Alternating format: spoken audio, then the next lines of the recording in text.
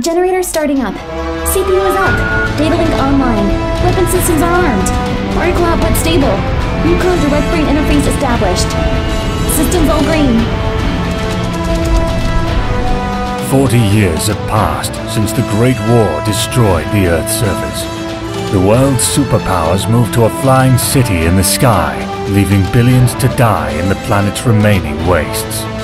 Only in the sky would humanity continue to thrive. With the remaining surface population being only a tenth of what it used to be, the tale of fallen nations on the surface becomes part of a forgotten past, while mankind writes a new chapter in the skies. Today, General Cybernetic Tech is going to deliver the newest prototype battle frame, the GCT-X01, to us at Neo-HE Colony. Delta Leader here. The Princess is coming out. Great! All units, protect Mirai. Do everything you can to get her to safety. I'll avoid firing at the cockpit block, okay?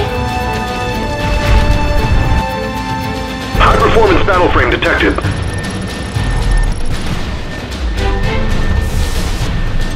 If Takeshi is captured or finished, only Barretts, the first in command of the Children of Fallen Nation commanders, will remain.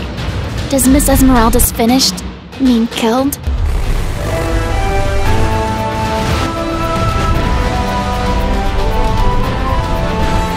One battle frame has done all of this. It's our duty to bring justice to the world. We're the only ally of justice.